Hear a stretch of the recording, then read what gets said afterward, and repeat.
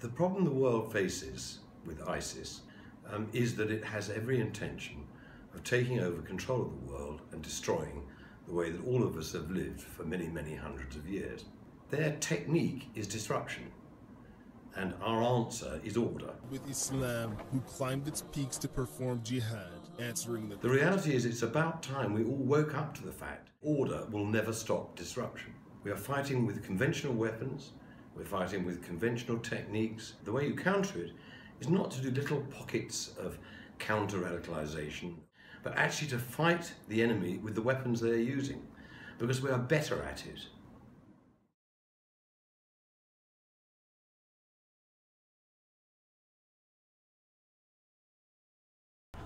My lords, ladies and gentlemen, thank you very much for joining us today on what I think is a much needed event, the first of many, building civil coalitions on the fight back against the propaganda and the brand that the terrorists are using to take our children and children from around the world to travel thousands of miles and kill other people and believe and die for a cause. We're going to be talking about messages today. I think that it's really important to understand the power that the opposition has, the enemy has, and the way that they're actually using the World Wide Web and other tools to their advantage to propagate their messages.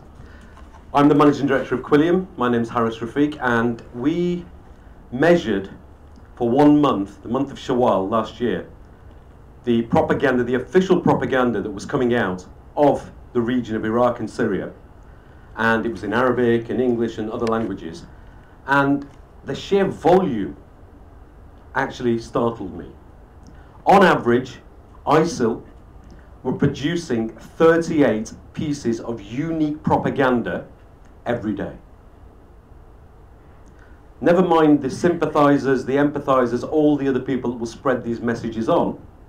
But just bear in mind, this is the kind of volume that we're up against.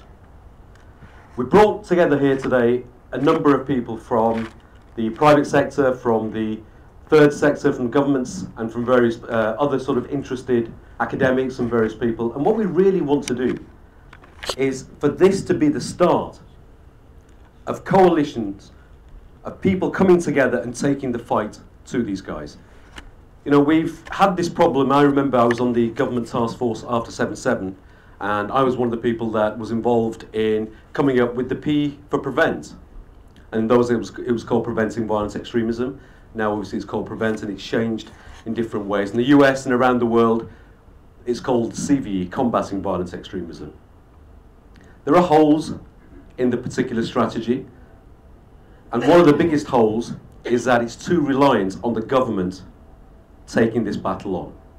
Well, let me tell you now, governments are not the best placed people, institutions to take this battle on. We need civil society coalitions. We're talking about messaging. I just want to take just a minute just to talk about why and how I got involved in this. I was born here in the UK. I'm 50 years of age. I was in the commercial sector, living my life, getting on with things, as I mentioned to a couple of people I've met today, haven't seen for a while. I was a punk rocker when I was 14, 15. That was my rebellion, joined CND, and then grew up and joined the Conservative Party back end of the 80s. And I was getting on with my life. And my young girl, about 11, 12 years ago, she was 7 at the time, came home one day and said, "Daddy, I don't want to be a Muslim." And I said, "Why?" And she said, "Because Muslims are always angry, and they're always killing people, and they're always burning Guy Fawkes's." I thought, well, I like a good bonfire. Show me where you're getting these messages from. She turned on the TV. This was 11, 12 years ago. There were some guys that happened to be the Taliban. They were firing weapons. They looked very angry, looked like they wanted to kill somebody, and they were burning effigies in George Bush and Tony Blair.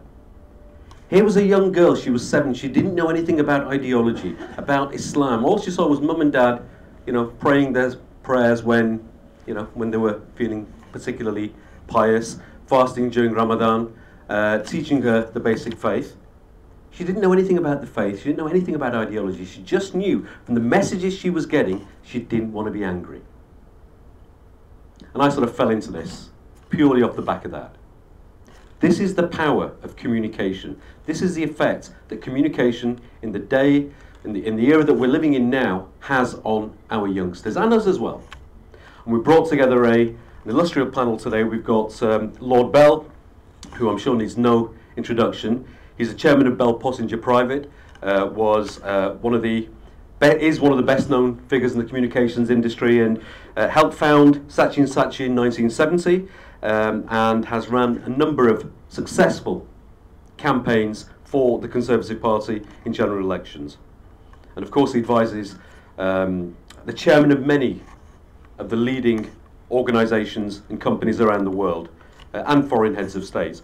We've got my colleague Jonathan Russell, who's head of policy. Jonathan, since he's been working at Quilliam, has been involved in a number of projects, including looking at youngsters and messaging, working with Kofi Annan recently.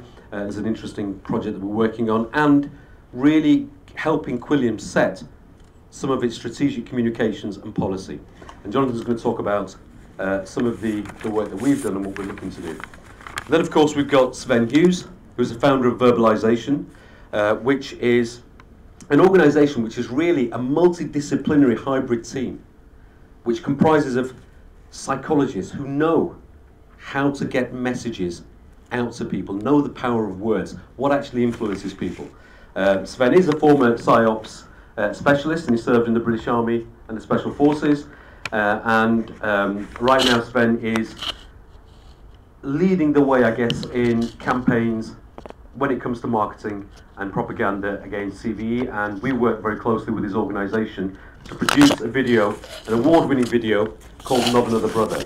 Before I actually ask our panellists to say a few words, the format I'm going to run is the panellists will say a few words, and then I'll leave some time at the end for Q&A, so please do save your questions till the end. But I want to play you a video that we produced with Globalised. It's called Not Another Brother. It's not the only solution, it's not the only message. It's part of the messaging, and it's an example. It's probably, now, if we say that this is the best we can do, we're not doing our work properly. But when we launched this, we had over 500 million impressions in the first week, and it's won a number of awards. So I just wanted to watch this video. It's about 90 seconds long.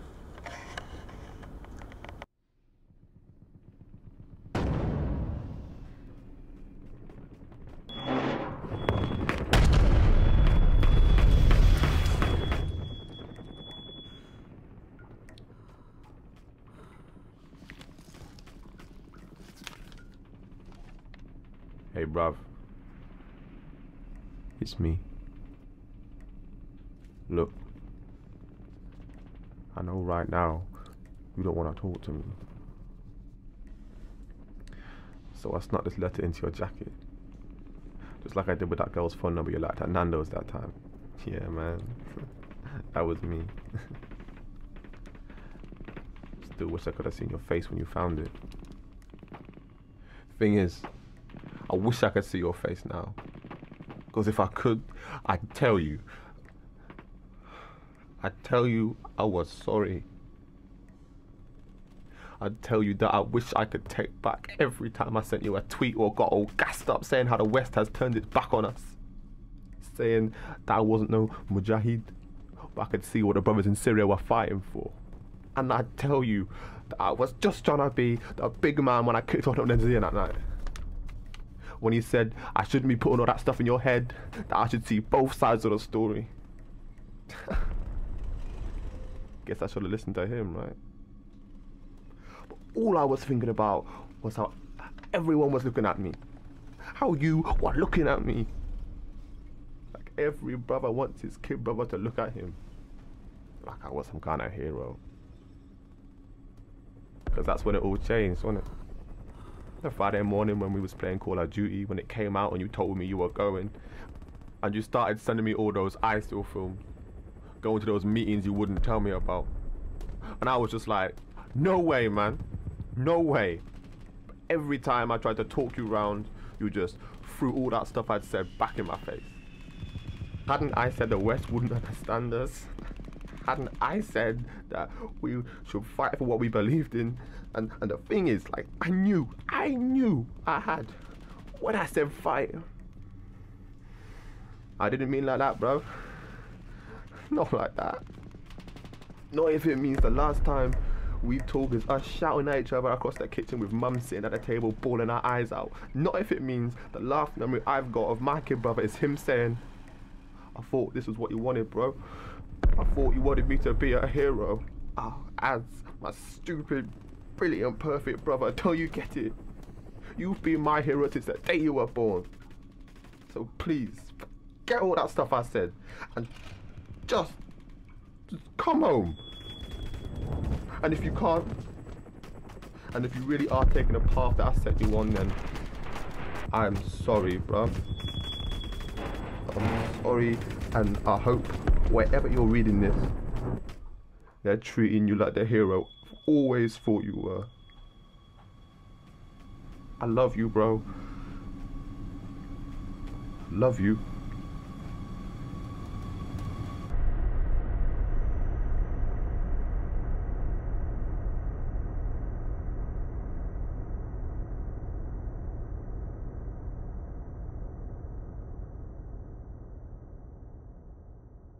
Okay, so what I'm going to do is I'm going to ask Lord Bell to say a few words, and I'd like to hand over the platform to you. Good afternoon. The reason I'm here is indeed I have a function, which is you can't have a function at the House of Lords unless you're sponsored by a peer, and I'm one of them, so I've sponsored this. I'm Lord Bell. Actually, I'm Tim Bell, but you can call me my lord. And it's a very old joke. Everybody uses it, I'm sorry. I'm just going to give you a very short presentation. It's a pure common sense presentation. I don't understand why people aren't doing it. No doubt one of you will produce some brilliant reason which I haven't thought of as to why we don't do this, but anyway, it's very simple and straightforward. But it is a whole series of cliches. And that reminded me of a story that Joe Haynes, who used to be the press officer of the Labour Party years ago, told me about being in the press box at the Labour Party conference in 1946 when Attlee was making a speech, and Joe Haynes turned to Aneurin Bevan, who was in the press box, and said, "What do you think of the Prime Minister's speech?" And Aneurin Bevan said, "Well, cliche after cliche after cliche." So I'm now going to give you a whole series of cliches, or possibly cliche. It starts with a thought which I'm sure is absolutely obvious to anybody. How do I make my technology work? It's a very simple saying that for evil to prosper, it only requires good men to do nothing. And that's exactly the situation that we're in at the moment.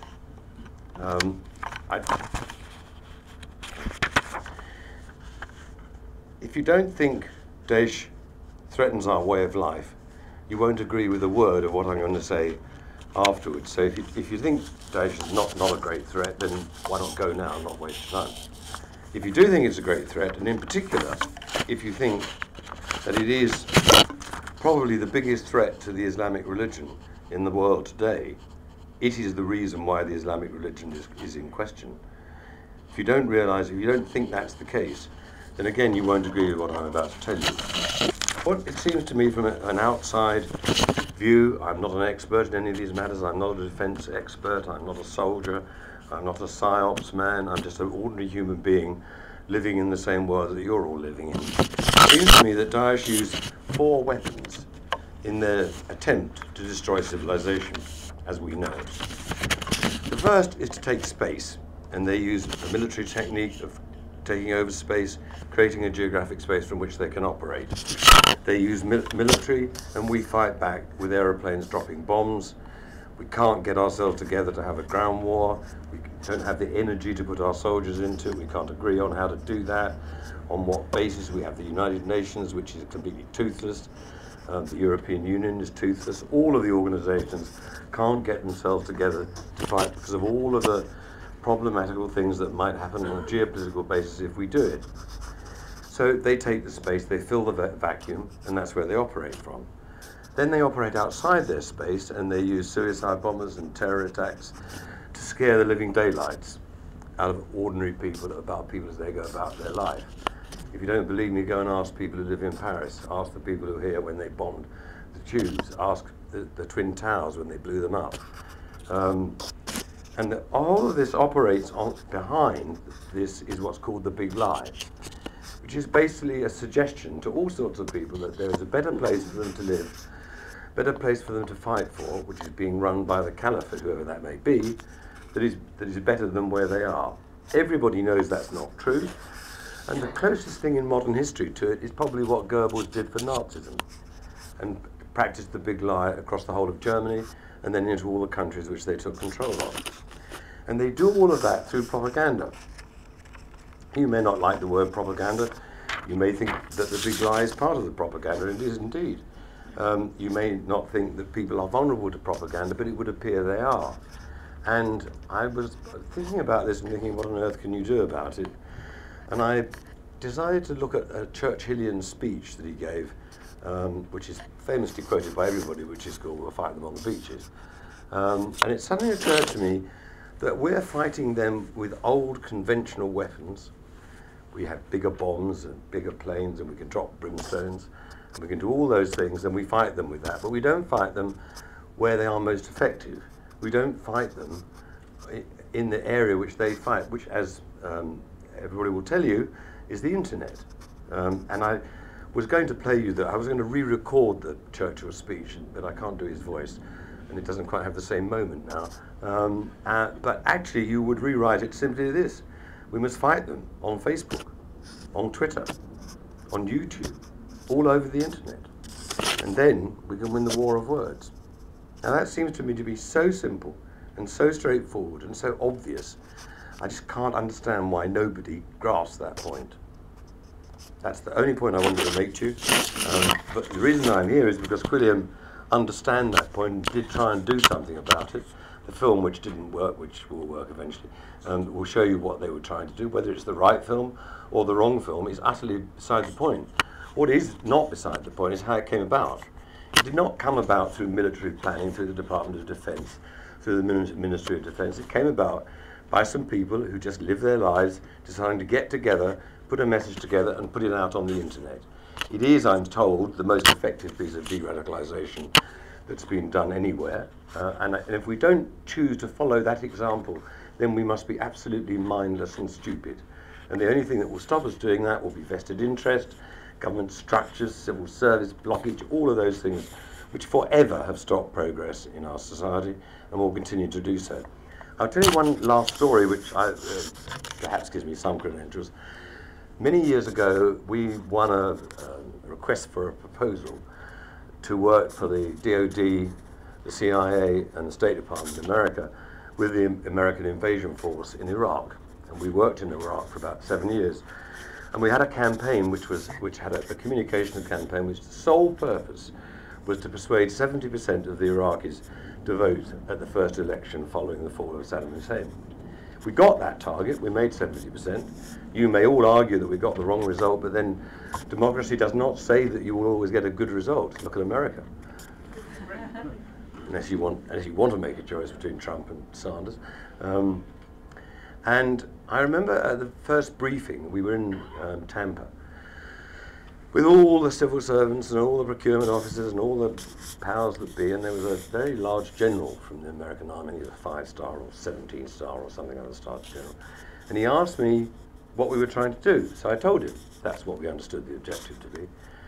And he said, "You're very fortunate that you've got this contract at this time." And I said, "Why is that, sir?" He said, "It's just dawned on us, and it's sweeping through the White House, the State Department, the Department of Defense, that you don't change people's minds by shooting them."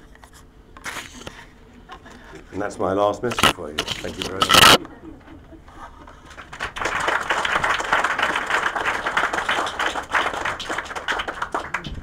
Thank you, Lord Bell. An interesting point. Lord Bell mentioned fascism. I think that one of the things we must absolutely do is look at this phenomenon. Daesh, ISIL, ISIS, whatever you want to call them, did not inspire extremism. Extremism inspired them. Before ISIL, we had Al-Qaeda. Before then, we had the Muslim Brotherhood. We had Hizb ut-Tahrir. We had a whole range of groups. The overwhelming thing that binds them all together is this ideology of Islamism, which wants two things. It's contemporary, it's new, it wants two things. One, to set up a utopian Islamist state and enforce their version of Sharia on everybody, and secondly, to spread it around the world. We have to treat this ideology in the same way that we treat fascism and racism and other isms. Next, Jonathan Russell's going to say a few words on what we're doing and how we can work together with all of you, hopefully, and with globalisation and with Lord Bell.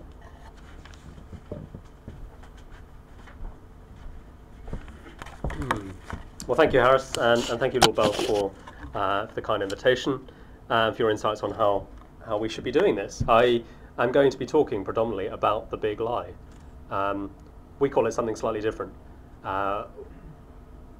When we had a look at Daesh and their propaganda output in the series that Haras mentioned earlier, called the Virtual Caliphate, that is on your seats if you haven't read it already, we found something peculiar, and that peculiar thing that we found was not that the Daily Mail are accurately representing the Caliphate. If you were to believe the Daily Mail, or other options are available, we'd think that it's all about beheading. Beheading does not inspire people to go over and join Islamic State, although perhaps it has a role. Overwhelmingly, over 52% of Islamic State propaganda focused on the big lie. We stratified it into what we've called utopian, the utopian caliphate dream, apocalyptic utopianism. And it's that they are selling. And all of the other elements of Islamic State propaganda, whether it's vulnerability, whether it's victimhood, whether it's mercy, rule of law, or indeed brutality, all of them come together in various ways to reinforce this big lie, to reinforce this utopia. So I want to talk about how we might counter that and just focus on this big lie throughout, because there's a danger when we start looking at Daesh propaganda that we focus tactically, or that we focus simply on admiring the problem, as a colleague said. Aren't they great at using social media? Isn't the production value of their videos amazing? Look at how they've filled the vacuums left by the Iraq War or the Arab Spring. Whose fault is that again? What do we call them, by the way? Is it Daesh? Is it ISIL? Is it ISIS? Are they Islamic? Are they a state? When and how are they going to attack us? All of these are, to a certain extent, interesting questions, but hold us back in the response to the propaganda. Because the stakes are high, because we're perfectionists, because we know it's a live situation and we don't want to inadvertently offend people, we strive for a panacea, a golden pill, a single counter-narrative, if you like, that will render them redundant. This won't be found, and striving for it will fuel inertia. It also stops us working together to tackle it. The counter-extremism response in the last decade has focused on the bad guys spreading extremism, the places in which they did it, and at times the people vulnerable to this extremism. Less, I think, was done on the extremist ideas and the narratives and the arguments themselves. And I'm pleased that the new counter-extremism strategy changes that and addresses it. But now we're focusing on the ideas and the narratives. The danger is we risk making the same mistake. Who is spreading extremist propaganda? Where are they doing it? Who is watching it? How do we stop them watching it? We've got to ask better questions. And I'm going to ask some better questions, I hope, throughout this afternoon, before you guys get an opportunity to ask some even better questions. What is it that ISIS spins in this big lie, and why? Why is it effective? Is all ISIS propaganda for the same audience? And is it all effective? Where are the weak points in ISIS narratives that we can exploit?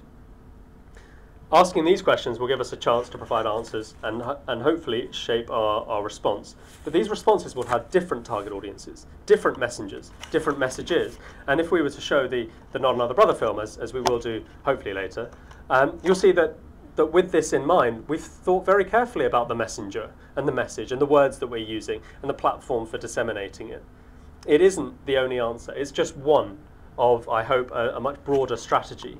But it's that strategy that I want to focus on. So why does ISIS invest so much time in the big lie? It does that because it provides added value to several different target audiences. It can compel these audiences to take action. Crucially, it doesn't just need people to watch its YouTube videos, and nor do we. ISIS needs them to sign up, to be recruits, to be cannon fodder for their Baqiya wa Tatamadud, for their expansion eventually. Now, if we simply in response aim for a greater number of views, for it to have 600 million impressions in the first week, we're not going to get very far. I think that's impressive stats compared with the rest. It's maybe even impressive stats compared to ISIS output as well. But what we should be focusing on is the next step. How can we make people take action? And what does that action look like for us? So, who is the audience for ISIS propaganda? I'm going to just pull out two. There are dozens more. I think ISIS utopia propaganda is effective because it's broad enough to catch many different target audiences, but can be made human enough and focused enough to inspire this behavioural change. Local populations in Iraq and Syria, one particular target audience for ISIS, who feel marginalised either because of the real or perceived lack of state service provision, or the lack of equality and opportunity in Saddam Hussein's Iraq, or Nouri al-Maliki's Iraq, or Bashar al-Assad's Syrian society. ISIS show the big lie and say they offer these services. They say that they'll generate respect for Sunni Muslims. When the responses have been development focused to this propaganda, to reduce the marginalisation of this target audience, they haven't, I don't think, been joined up enough with strategic communications efforts to tackle the sectarianism, to tackle the broader support for Islamist extremism in the region that make people as vulnerable to recruitment, distinct from radicalisation. Second big audience of ISIS utopia propaganda, I think, is Western populations. And here, you know, we've got to think about what they're trying to achieve. Is it simply to recruit people as cannon fodder, or are they looking to invoke a response, to invoke a response from society that polarises Muslim communities and non-Muslim communities, or invokes a state response that will shut down civil liberties and over-securitise this area? In this way, I think they also target, clearly, an audience that might have grievances about how state and society treat them, whether that's so-called state-sponsored Islamophobia or something more at a societal level. Now, I believe that this audience is primed for ISIS propaganda by non-violent Islamist groups who fuel a victimhood narrative, who normalise the politicisation of a theology that simply doesn't have to be violent, and stoke conspiracy theory. In that sense, ISIS are not the main enemy here, but rather a broader trend of extremism. ISIS only have to build their commitment to an ideology or a worldview and facilitate their transition from a contemplation phase towards action. Now, by contrast, the behavioural change we're looking for is essentially a call to inaction. And any response that we come out with that simply says, don't go to Raqqa, you might not like it, you'll get hurt, is not going to have an impact on a target audience. So for the first thing, we need to understand that audience better than ISIS do, because I think we've got that wrong so far. Secondly, a second main trend that they tap into, I think they're anti-establishment at a time when there is general societal malaise about the state of the establishment. In this regard, although perhaps not identically, they've recognised the same trends that meant New Hampshire this morning voted for Trump and Sanders. Similar trends in Europe in the post-Blair Clinton era meant a rise of the Occupy movement, a rise of Pegida across Europe, a rise of Syriza at a political level in Greece. Now, I'm not commenting on the substance of these groups, nor explicitly comparing them with ISIS, except to say that they're able to inspire action with anti-establishment rhetoric. The whole Islamist spectrum fits into this trend, and the jihadist fringe simply takes advantage of it. Now that's crucial for our response. If we respond as the establishment, if we respond as Quilliam, often painted or easily painted as the establishment, we might not get very far, and we might not help, or we might not stop ISIS exploiting it. So second thing to think about. Third thing, ISIS strategically uses Islamic motifs about how they're building a caliphate state, enforcing God's law, carrying out jihad to protect and defend the Ummah. In this, they tap into various ideological elements that have become normalised in Muslim communities across Britain. Now let's be clear. Khalifa, Sharia, Ummah, Jihad are all very much in the Quran and not inherently violent. It is simply their politicised interpretations and exploitations that ISIS leverage. And it's this kind of politics that's become normalised and has not been effectively countered. Whether or not some extremists go from non-violent extremism to jihadist terrorism, the normalisation of the ideas clearly creates an atmosphere in which this jihadist violence can thrive. This is not some conveyor belt theory. This is not looking at an individual level, but it's simply looking at atmospheres. And if we're talking as a key Google Ideas chap mentioned at Chatham House very recently and said that this is a digital counterinsurgency, we should think about an insurgency and a counterinsurgency, and we should know that they thrive in an atmosphere that allows them to thrive. Not everyone in that atmosphere is violent, nor hates their country necessarily, but if these ideas become normalised and these pseudo-religious elements are allowed to thrive, then I think ISIS will continue to act with impunity at home or abroad.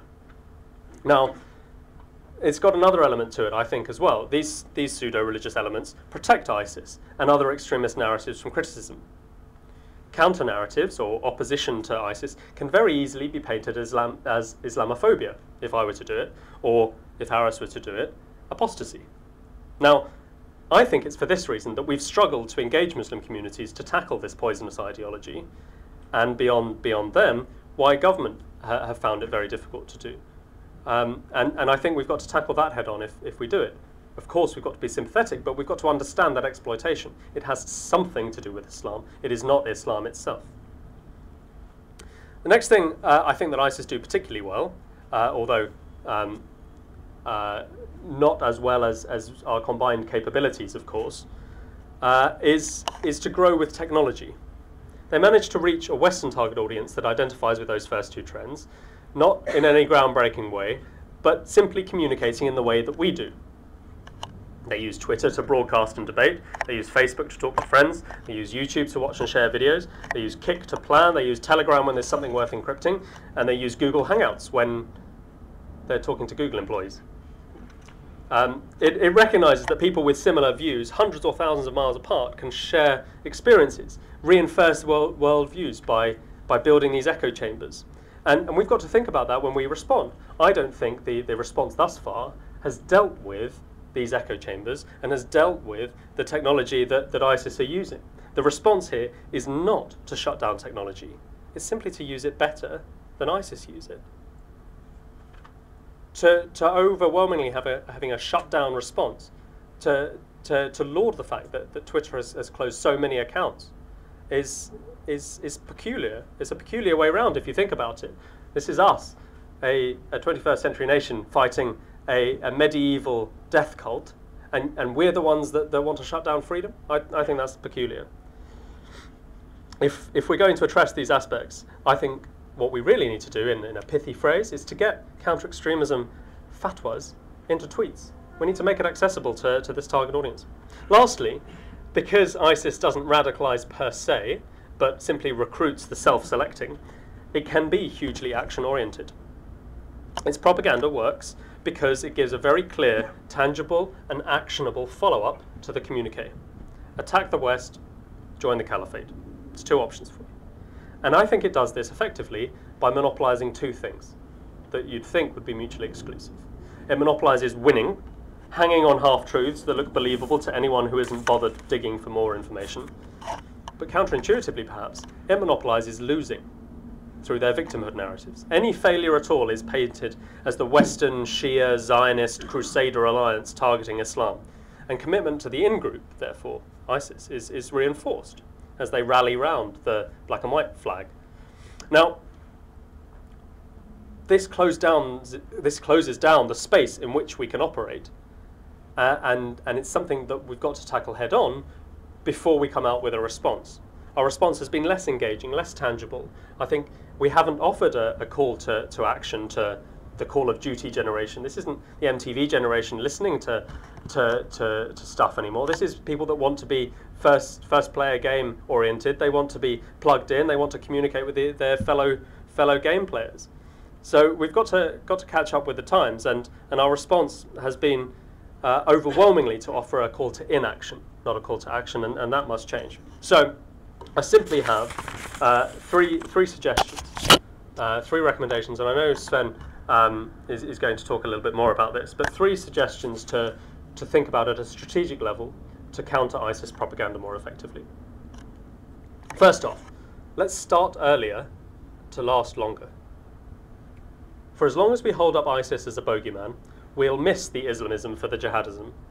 We need to broaden the counter-communications effort to include all forms of extremism, violent and non-violent, Islamist extremism and anti-Muslim hatred, which have a negative symbiotic relationship. As compelling as ISIS's caliphate is to recruits around the world, its plug for territory leaves it exposed to the might of our military coalition, whether from air or ground. But, as Lord Bell said, killing people doesn't change their mind. There will be new groups with new aims, spreading the same ideology and narratives unless we counter them root and branch. Even at the moment, other terrorist organisations in the region and elsewhere, Jabhat al-Nusra for example, are learning from ISIS and their communications model and mimicking it to reap rewards. Overwhelmingly, I'm much more worried about Jabhat al-Nusra than I am by ISIS. And if we shift our focus and forget about ISIS and focus on Jabhat al-Nusra, we'll lose that war too. We've got to tackle root and branch this whole problem. We've got to scale up this war of words, and that will involve diversifying the target audiences, the messages, the messengers, the strategies, and future-proofing a counter-communication strategy. We must accept that Islamist extremists are able to shape-shift and develop new approaches quicker than we've managed so far, quicker than a Western government's managed so far. So let's think about that now, and let's get ahead of the curve, because otherwise we'll be meeting again in 6 months or a year's time. Second suggestion: let's understand the target audiences and build broader trends to build a more strategic response. If we consider who the target audience is and how or why ISIS effectively engages them, our answers will shape this response. It may well be that we need to engage with credible voices like mothers, formers, victims, fellow Sunni Muslims to be the messengers for some of this work. It may even be that government needs to be one step removed further from a counter-communications campaign to avoid inadvertently reinforcing anti-establishment sentiment, and to avoid perhaps securitizing this work and reinforcing a fringe perspective among this target audience that the West relies on spies. Now, if we furthermore understand that a target audience uses a particular kind of technology, we should respond in kind. If Islamists get their news from a fringe conspiracy theory blog, taking out an advert in the Telegraph isn't going to reach them. And if ISIS does indeed tap into a generation that needs action, let's not sell them inaction. Let's offer interactive, engaging follow-ups that are online and offline. Let's not just tell people to retweet something or like something, which generates self-selecting echo chambers of our own, only preaching to our converted. Let's engage with the third sector and the plethora of grassroots national campaigns and international campaigns and link it up with this counter-communication strategy. Let's work with people who see this in development terms, as well as those who see it in national security terms, or strategic communications terms, or community cohesion terms domestically. And last of all, let's work better together. The target audiences I mentioned would elicit responses from various different government departments. I know government is improving at crossing Whitehall and working together and working very, very effectively with others in the coalition to do this. But let's learn from each other too.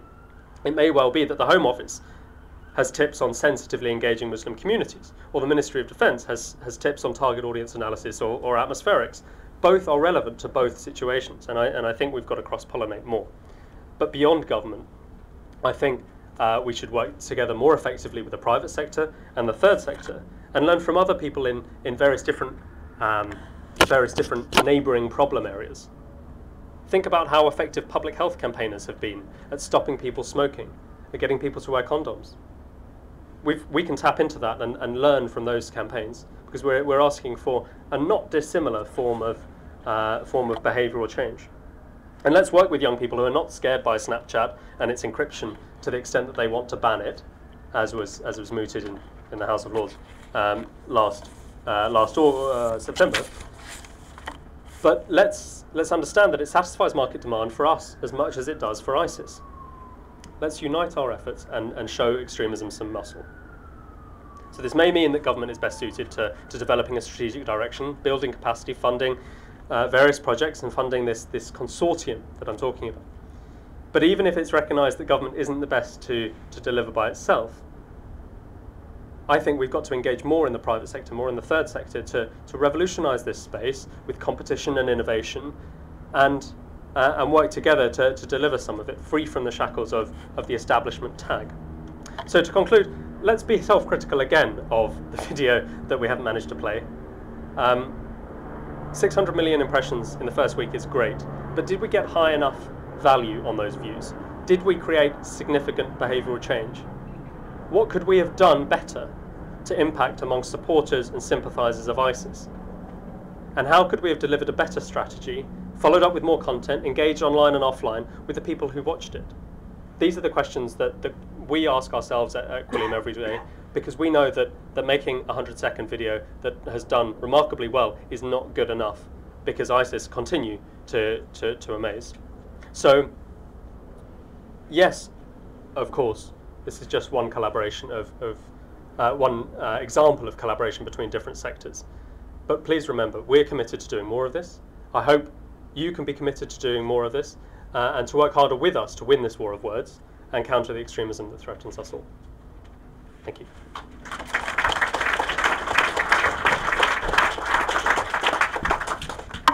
Thank you, Jonathan. A couple of points I just want to pick up on before Sven comes on. I think that you're absolutely right. For decades now, this concept of the utopian Islamist caliphate has been sold to our children, to our youngsters, without being challenged by society. We must do that. Shutting down social media sites doesn't work. If we're shutting down 1,100 every week, or the social media companies and the internet providers are shutting down 1,100 every week and it's not coming down, that should be an indication that it's not working on its own. We have people who are issuing death threats against my staff at Quilliam, and they're on their 80th something account. We need to challenge them, and we need to do all the things that Jonathan's talked about. These groups, the Islamist radicalisers, want to make everything binary. Everything is black and white. As far as they're concerned, you're either with them or against them. They try and move, and they've told us in their publications, they want to move people out of the grey zones. The grey zones are where we need to take the battle, and who better than Sven, our next speaker, at actually taking this battle to them and winning the war of words.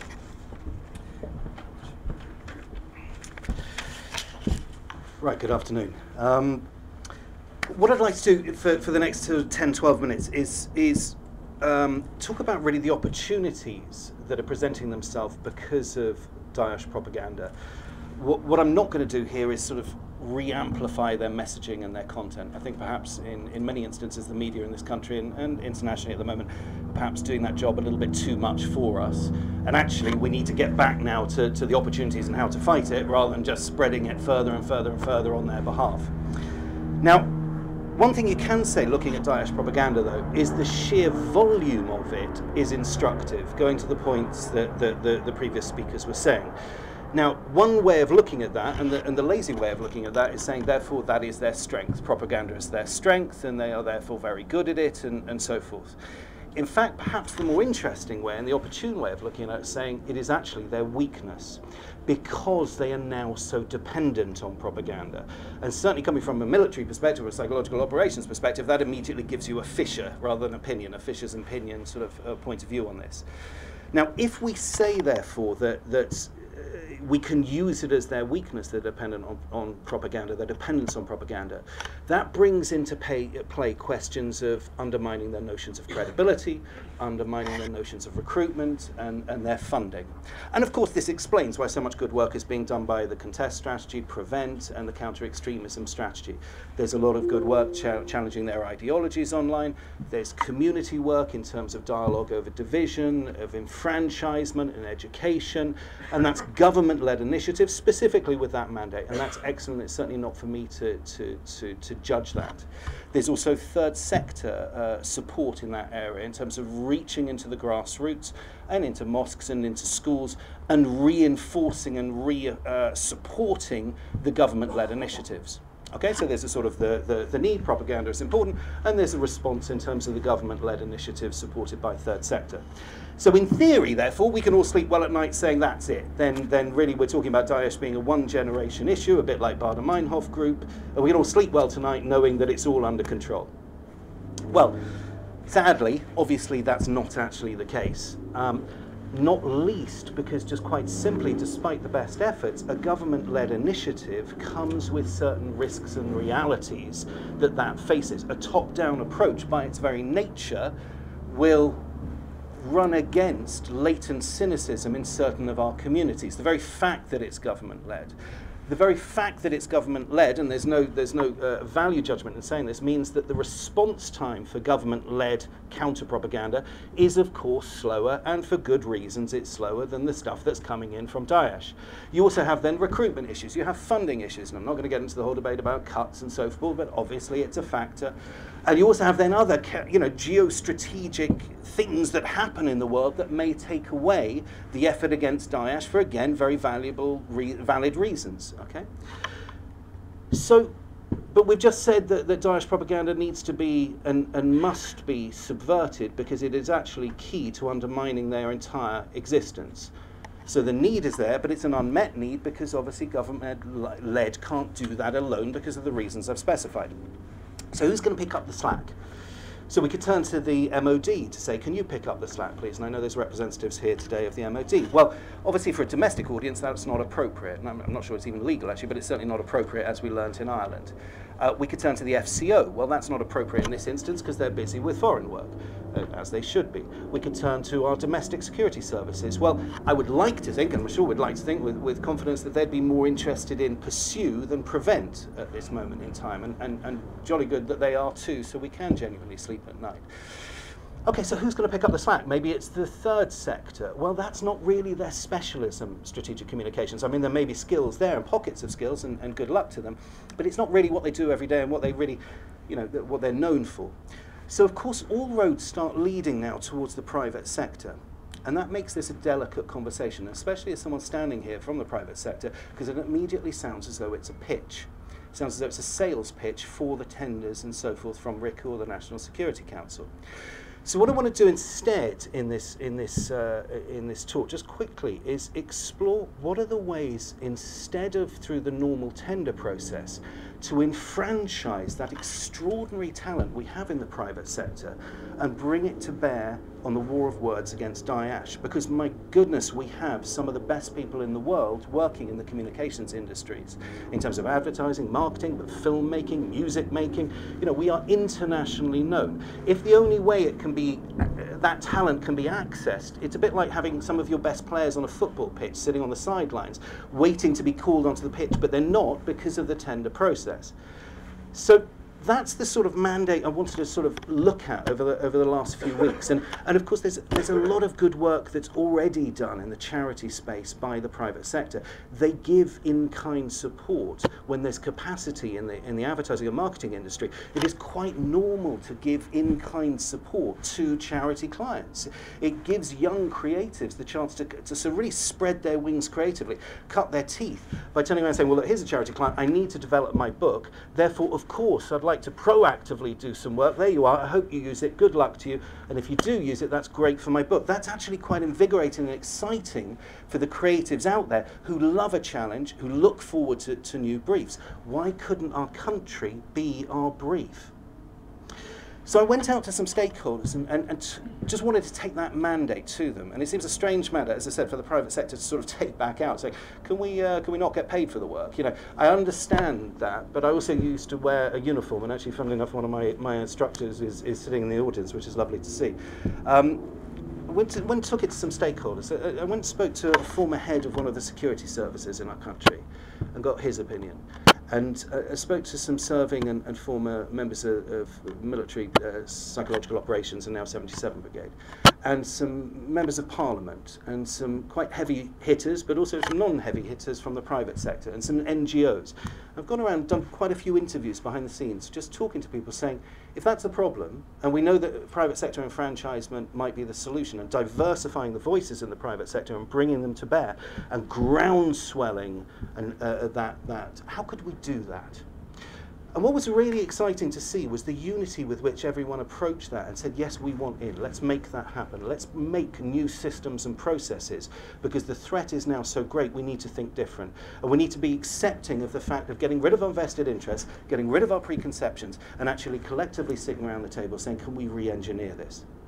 Now the worry, though, was also what I heard very loud and clear from the private sector was, but I don't really want to do proactive work in case I get it wrong. Because the stakes are so high in counter-terrorism, I'm at risk of meddling. And when I've done this before and tried to do this before, I'm really, you know, I'm scared that my staff will come into the line of fire. I'm scared that RICA will be annoyed or the National Security Council will be annoyed. So there's almost a blockage of all this wonderful talent there that at the moment isn't being brought to bear. And I know in this room that there are enough people with enough open minds to say we could re-engineer that and reimagine that for the sake of our country. So, having done these interviews, there are 5 ideas that were offered up through the interview process. I'm not going to take credit for them myself. They were collectively from that group of people that I mentioned. And I hope that they proactively enable us to maybe collectively take a step in the right direction together. The first one was the need for a steering committee comprising public and private sector representatives, fine with the appropriate guidance from RICA or the NSC, but a group of people that come together with a specific mandate to diversify the amount of voices that can engage from the private sector, to unify the strategy, but to diversify the voices. Okay? Number one. Now, I'm only going to top line this, but I'm happy to talk in detail afterwards with anyone who'd like to. I'd like to try and make this happen.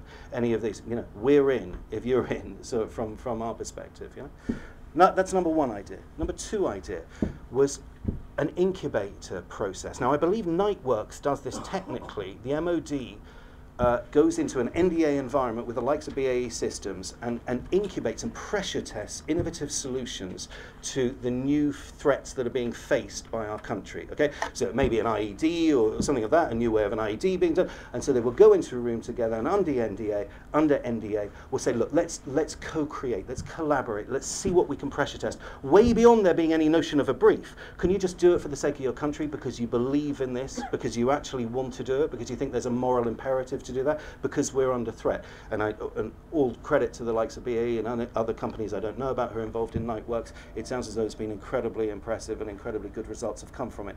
Why aren't we doing that for the information operations space? Why aren't we collaboratively doing that behind closed doors as necessary in forums like this to give the fighting chance to the public sector to say, look, we've got some other brains here who are doing this every day. Can we bring that to bear for you? Now, of course, it will then go to tender, and I don't want to get into all that. Then may the best man win. But let's first collaborate earlier on upstream to co-create solutions together. The next idea, there are only 5, the next idea, number 3, is a more proactive and structured way of skills sharing. Now, it's something that our company's been involved in, and I know that other companies are sitting in the audience as well. It's taking people who are currently in the private sector or in the public sector, vice versa, and saying, why not spend a week with us? Why not come and learn what it feels like? The battle rhythm of the private sector is perhaps a little bit faster because of the nature of the free market economy and so forth than the battle rhythm that you're used to. Now, we've done that as a company. We've had a wonderful experience recently of taking someone for a year and then coming from public sector, coming into private sector, going back into public sector. They brought as much as I hope we gave them, and it's been a wonderful process, and I would certainly advocate it of anyone in the Stratcom space to consider that. But the interviewees were asking, can we have that a more structured way. Now, of course, the steering committee, if we created that steering committee, it could do the next two things. It could facilitate the incubator, it could facilitate also the skill sharing in a more proactive and constructive way. The fourth idea that came through was taking the private sector skills and putting them more firmly and directly into the communities that Daesh is targeting in our communities. Okay. Now, I know Google and Facebook have done brilliant work in this in the digital space. They basically enfranchise these vulnerable, okay, that's a broad term, but these vulnerable communities to essentially talk back using social media more effectively, to make them a bit more streetwise, to answer back to Daesh. Now, I don't know, and I don't believe at the moment, but I'm open to hear otherwise, and let's go to questioning on this, but I don't believe that's happening proactively from our industry, from the private sector, marketing, advertising, filmmaking, to go to those communities and say, let's make you better at having your voice heard. Let's make you more professional and more slick so you can talk back yourself. It's all very well giving it to tenders and it has to get some big advertising agency involved. Isn't it much more exciting to take some of our skills and say, you know what, there must be hundreds of people in London, creative people who are happy to give up a day of their time to go into those communities with structure, with RICU approval and guidance, and enable and enfranchise those unheard voices to become heard, to give them that stimulus and that support and that confidence. And then the fifth idea that came through loud and clear from the interviews was, could we please have an online hub, a repository for proactive work that is being made by the private sector in this space? Somewhere that you can almost put your work anonymously so that the likes of RICU or the third space can take it and use it appropriately and disseminate it appropriately. Now, you might think, why in God's name would anyone give away free work? Yeah, we have in my company and I'm not trying to push my company, I have lots of other marketing agencies all over the country and London and so forth, have tremendously talented young creatives who want to show what they can do, who aren't sometimes getting the chance on the accounts they want to work on. You know, you want to go and work on Ford, you earn your right to get on to Ford and, or whatever the big account may be. That young talent, in some instances, the very talent that Daesh is actually trying to attract themselves, okay? They want to make good work. They want to be creative. They want to take on challenging briefs. If they were given direction at colleges, if they were given direction by our industry, if they were given direction and guidance by RICU and a place to put that work, then suddenly you're enabling the masses to speak with one voice. And you're actually making this not just a niche stovepipe problem with a few vested interest strategic communications firms, you are opening it up to the genuine wider community. And that is how we're going to win the war of words against Daesh, I would recommend. Now, that's what we did with the Quilliam film that you haven't seen, and whether or not you will see. If not, please just type in Not Another Brother on Google. We're invited to take part, and we accepted the brief because we wanted to do it. And essentially it was to make an intervention viral against the recruitment methods of Daesh. It was a matter of you know, assessing their target audience, of assessing their production and distribution methods, their narratives, their language, the ways in which they were doing it themselves. And then we wrote, produced and disseminated the film on behalf of Quilliam ourselves. We did it because we thought it was the right thing to do. And we did it, and that's weird, isn't it? It's a private company saying that. We did it because it was the right thing to do. And we did it because we thought it would work. And it did work, and as you've heard, supposedly it's the most sort of successful counter-radicalization film that's ever been made online.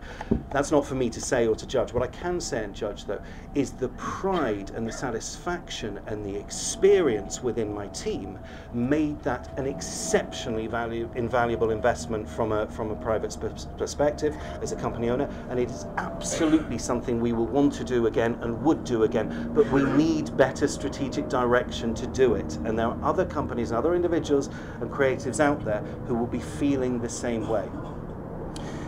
So to sort of wrap up, and I've probably gone way over time, and apologies if I have, but to sort of wrap up, it's what I would love to think is that we can sit here in a year from now, perhaps with better technology next time, and with a steering committee in place, and with lots of examples of work that's been made essentially pro bono by the private sector, because there are reasons why they would want to be brought onto the pitch.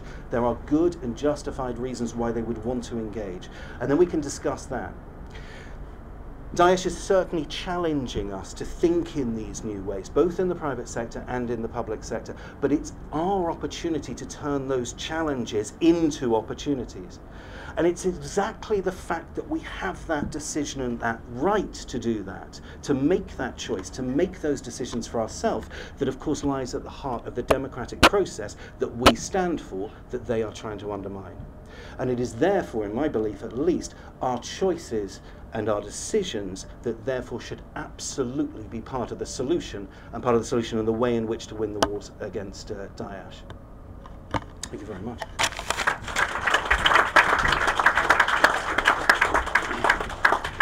Thank you very much, Sven. There is light at the end of the tunnel. We're going to try and play this video one more time before we go to questions and answers. Georgia, are we there?